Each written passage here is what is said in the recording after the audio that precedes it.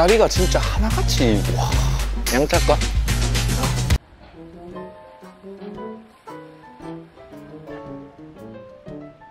해공이 여러분 안녕하세요, 상해기입니다. 여러분 오늘은 제가 여주에 나와 있는데요. 와 여기 진짜 뷰가 풍경이 장난이 아니에요. 제가 사실 막 시각적으로 크게 감동을 받는 사람이 아니거든요. 근데 공기도 너무 좋고 오늘 온 식당도 너무 예쁘고 주변도 너무너무 여기는 어디냐면요 여러분, 진짜 대왕 소뚜껑에다가 이만큼 닭볶음탕을 먹을 수 있는 맛있는 식당입니다.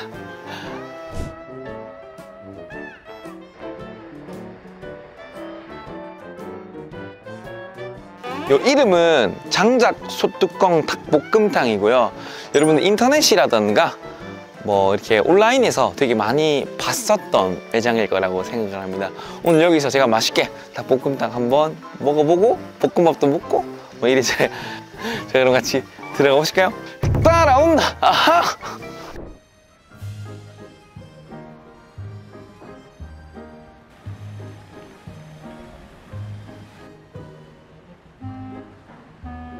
여러분 여기는 미리 예약을 하셔야 되고요. 저도 여기 방문하기 한 1시간 반 정도 전에 예약을 했거든요. 1시에 먹기로 했었는데 지금 시간이 보면은 12시 50분이에요. 도착을 제가 12시 30분 정도 했거든요. 근데 그때부터 이렇게 바글바글 끓고 있더라고요. 장난 아니죠? 이렇게 오랜 시간 동안 저렇게 졸여내면 얼마나 양념이 저 닭에 배어 있을까 싶습니다. 진짜 기대돼요.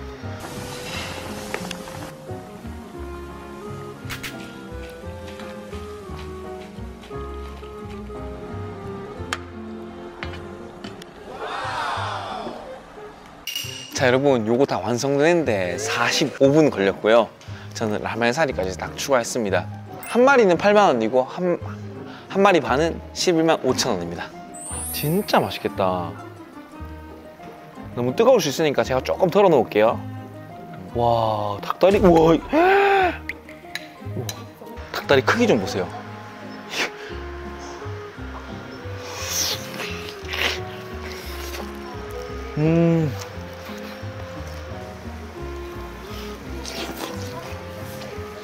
와 육즙이 막 뚝뚝 뜬다.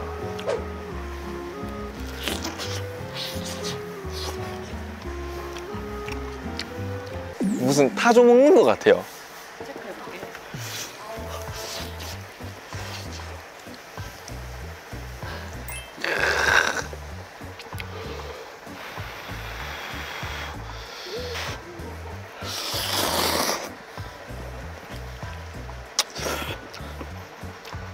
와.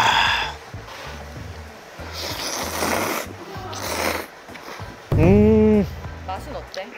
매콤 짭짤해. 막 진짜 대박 맛있다 이런 건 모르겠는데 약간 여기서는 풍경이랑 이런 감성으로 먹는 맛인 것 같아요. 그리고 크기가 왕 크니까 그 맛도 있고.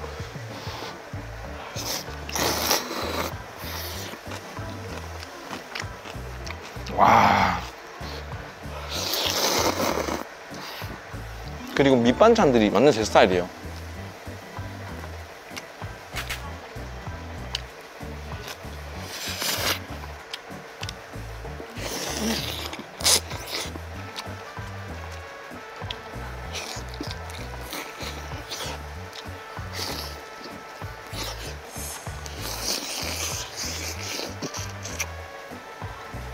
그리고 고기들이 진짜 실하네.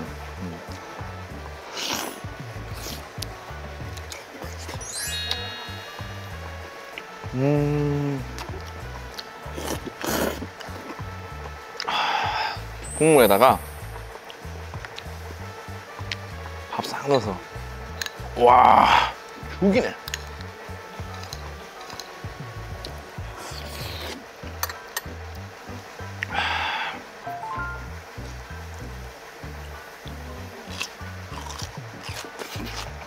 와 제대로다.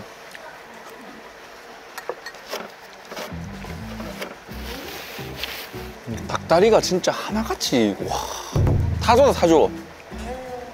근데 끝도 없이 나오네.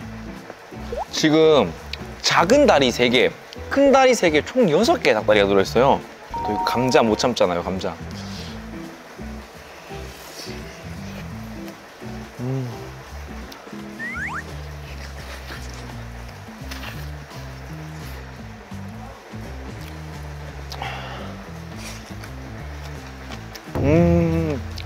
김치가 기가 막힌다.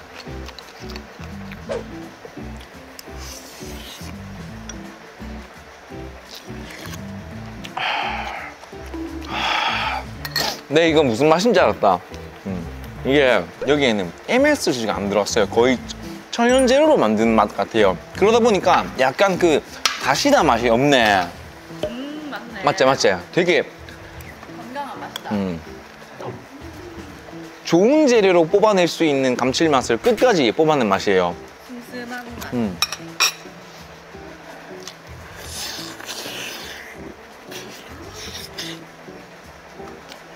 먹을수록 깊어집니다.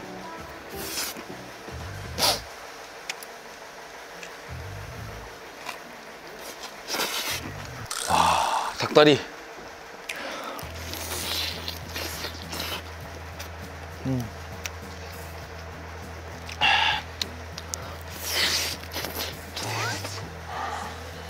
그리고 이번에는 일반적인 조그만한 닭다리.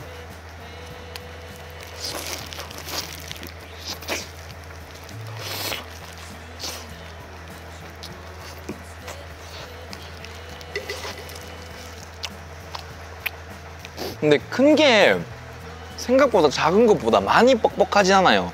살짝 빡빡하긴 한데 못 씹을 정도로 질기거나 완전 토종 옛날 막 시골에서 먹는 그런 닭은 아니네. 이거 봐. 쭉쭉 뻗겨집니다. 와.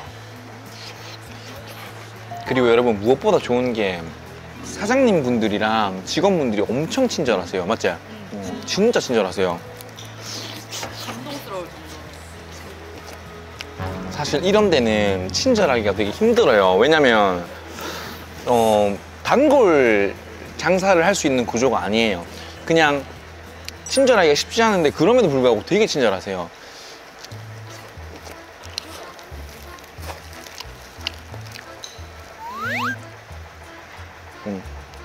이게 뭐 묻었나? 이게 다 묻었는데. 양치할까? 어?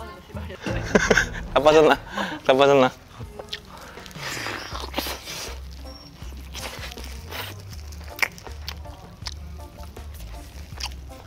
다리가 많아서 진짜 좋다. 전 다리를 제일 좋아하거든요. 살들이 진짜 큼직큼직하거든요. 그럼에도 불구하고 오래 끓여내서 깊숙하게 간이 배어 있어요.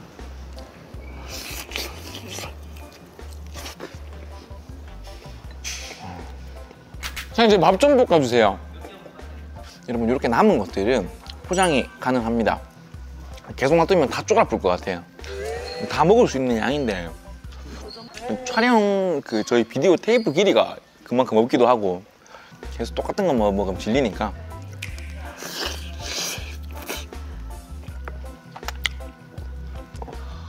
진짜 좋은 것 같아요.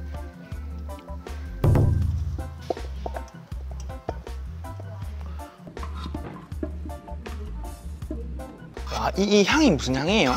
들기름이요.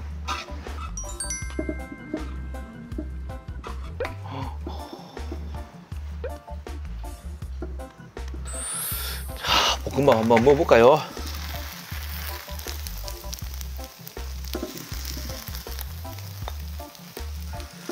아니, 뭐 돌격 앞으로.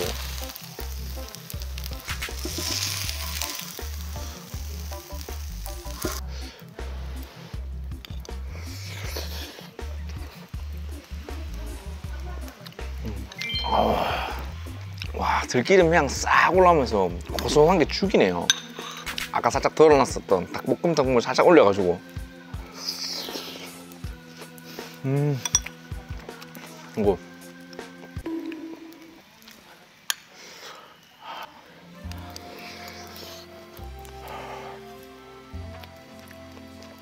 근데 여기는 진짜 다 있나 자극적이지 않은데 어느 정도의 깊이가 있는 건강한 맛? 그렇다.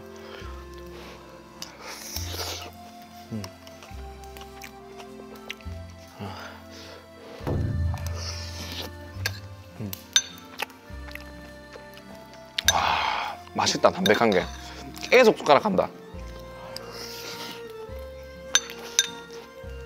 충분히 배부르게 먹었는데도 더부룩한 느낌이 없어요. 깔끔하게 배부른 거 있잖아요.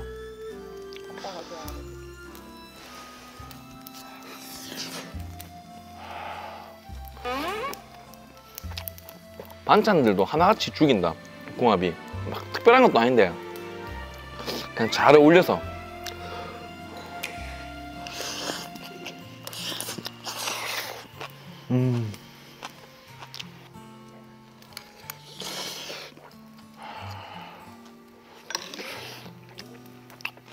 마지막.